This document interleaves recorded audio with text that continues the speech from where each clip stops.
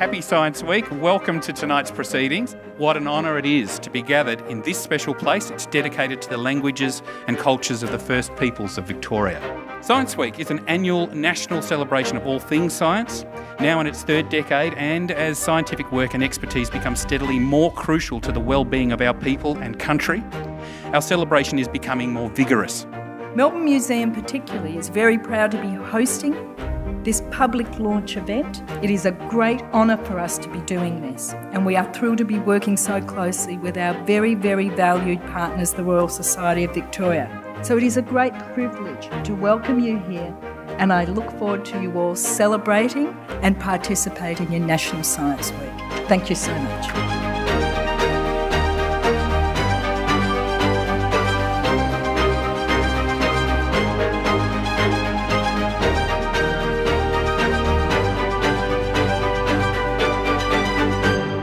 Ladies and gentlemen, welcome to the launch event for National Science Week here in Victoria. We've got a wonderful evening for you talking about science at the extreme. We've got people who have done everything from going to the harshest deserts to the coldest ice fields to the deepest parts of the ocean for you tonight.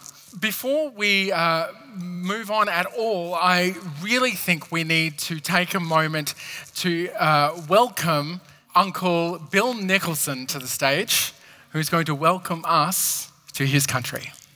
To feel truly welcome to our sacred land, you must respect people, country and culture. I feel that respect on behalf of my community by being invited here to do a welcome to country for you. So I'd like to say, Waminjika Wallanjeti Bik. Welcome to Wurundjeri country, and Science Week is going to be one amazing week, and I hope it's really successful for you. So thank you. I'm very, very hungry to get National Science Week underway. And so is Victoria's lead scientist, Dr Amanda Capel. So I think we definitely need her to get up onto the stage. Let's get this week started. Science Week is an important festival for Victoria and Australia because it's a festival for everybody. Because science cuts across boundaries, cultural boundaries, gender boundaries, age boundaries, and is the great enabler of thought, new ideas and leadership. And I now declare National Science Week in Victoria officially launched. Happy Science Week! It's National Science Week, people. Look, some of us have been ready for National Science Week since very, very early this morning, including myself. But not just me. Did anybody manage to watch News Breakfast this morning and see Darlene Lim? She works in NASA Ames. She goes to the wildest places on Earth, the most extreme places on Earth, to figure out stuff about some of the most extreme places off our Earth. It's incredible science at the extreme that Darlene does, and I would like to invite her to the stage, Dr Darlene Lim.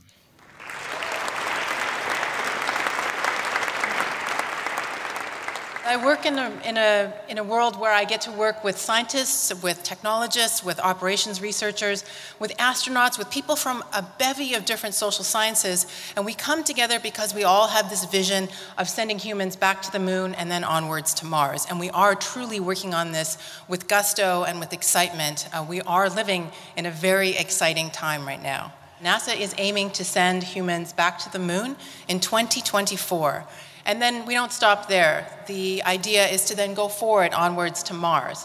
We work in all sorts of environments from pole to pole. We work in deserts, we work in aquatic environments, and in each case, each one of these environments offers us the opportunity to look at the questions, at the problems associated with sending humans back to the moon and onwards to Mars from different angles, and to twist and to turn it around and to come at it with a science mind, with an operations mind. And what I do is I try to bring those two worlds together and really look at the problem from a bunch of different angles, but primarily with the motivation of ensuring that science is part of the initial designs and conversations.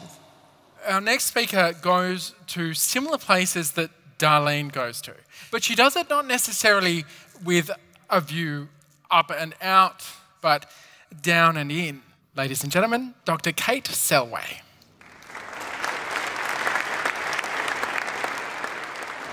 ice sheets are melting. These are some of the most extreme places on the planet.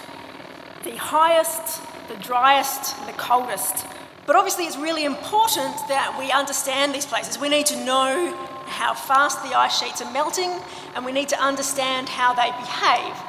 For me, for my research, I'm looking beneath the ice, even deeper into the Earth. And I'm interested in the upper mantle, so that's the uppermost few hundred kilometres of the Earth. And this is important in the poles because the ice sheets are a huge weight sitting on the surface of the Earth.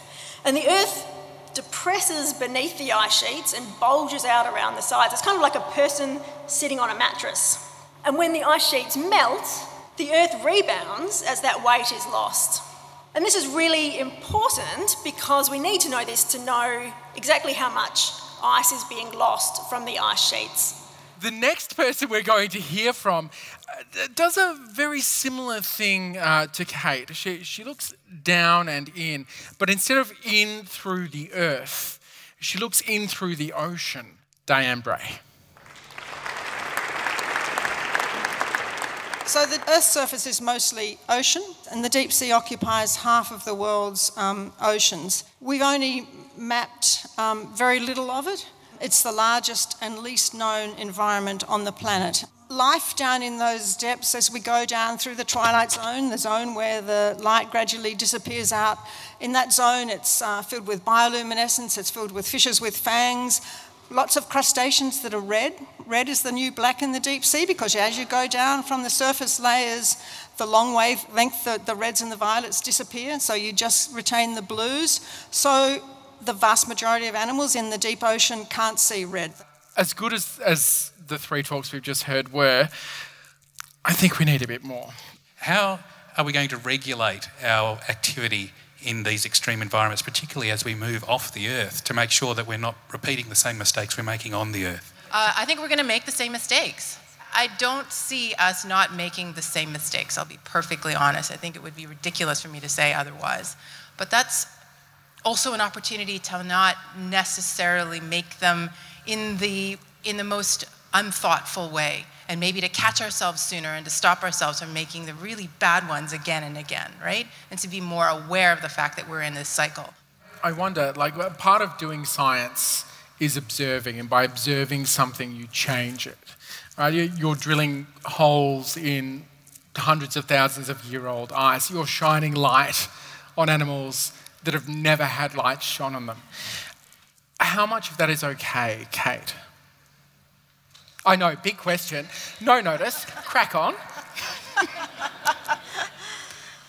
Because some of it is necessary, right? Do you know what I am going to say is that I totally agree that we're going to make a lot of mistakes and destroy a lot of things, and that's unfortunately just seemingly what humans are like.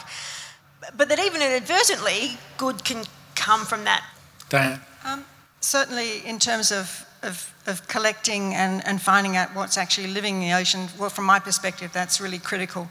If we don't know what lives there, we don't know how the ecology, how they interact with each other, we don't know how to manage them. We don't know what effects we're having on biodiversity if we don't know it. Right, so what I'm getting is tread lightly, acknowledge we're going to make mistakes and take advantage of those mistakes when we can, right? I nailed it, all right? Please make them very welcome and show your thanks for Darlene, Dianne and Kate.